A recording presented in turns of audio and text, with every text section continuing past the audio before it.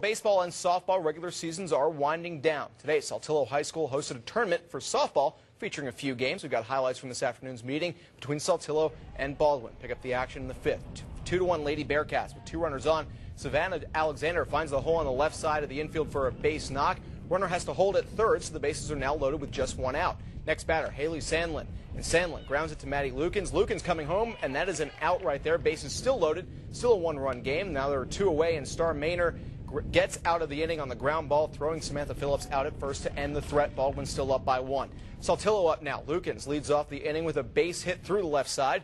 3 batters later, though, the Lady Tigers still have just a runner at first, and there are now 2 away. And Savannah Alexander pops out to short to end the inning. Jump ahead to the bottom of the 6th. It's still 2-1 Baldwin. Saltillo has a runner on first with none out. Morgan Sarton pops up the bunt attempt. Check out the grab by third baseman Samantha Phillips, charging in for the catch. Throws on to first for the out at first to complete the double play. In the end, though, Saltillo forced extras, came back to win in the 8th. 4-3 is your final.